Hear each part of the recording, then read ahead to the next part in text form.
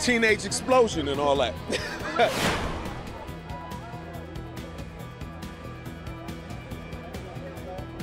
I think it's always a fun event. I associate it with coming out with my sister and then just, having fun with the teenagers. I like to think of myself just as an 18-year-old. I know, Tamara, it's been a while since we've been teenagers. I know. They get to see what what current teenagers think cool is.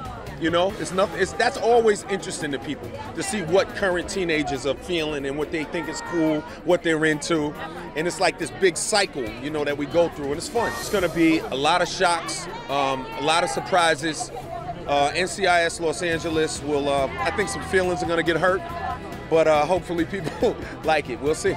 It's kind of crazy because the first movie hasn't even come out yet, but I'm super honored, excited, humbled, and I'm just taking it one step at a time, but it's been really, really fun.